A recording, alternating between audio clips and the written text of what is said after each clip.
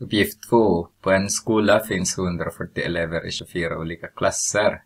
Vid en stickprovsundersökning fick 5 slumpmässigt utvalda elever i varje klass rösta om ett förslag från elevrådet. Av de utvalda eleverna svarade 75 stycken och av dessa var 80% positiva. Hur stor var populationen stickprov respektive bortfallet? Vi tittar. Populationen 75 skriver jag här kanske också. Så.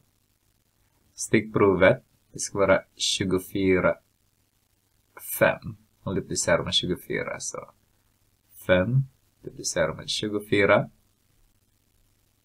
så har vi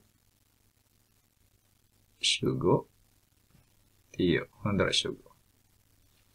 Här är 120. Bortfallet 75 stycken bara som har skrivit. Så var det svarat så har det 45 bortfallet.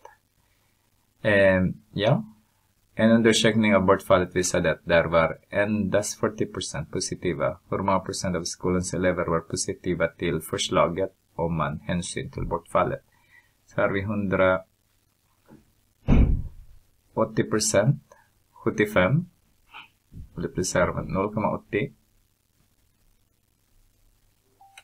Så kan vi multiplicera den.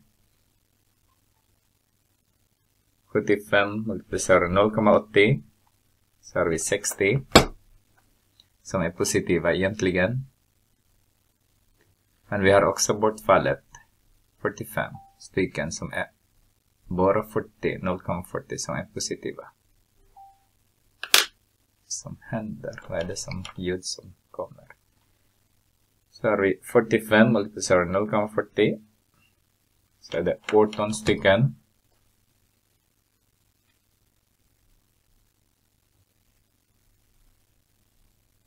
Så har vi 68, det är bara 78 som är positiva av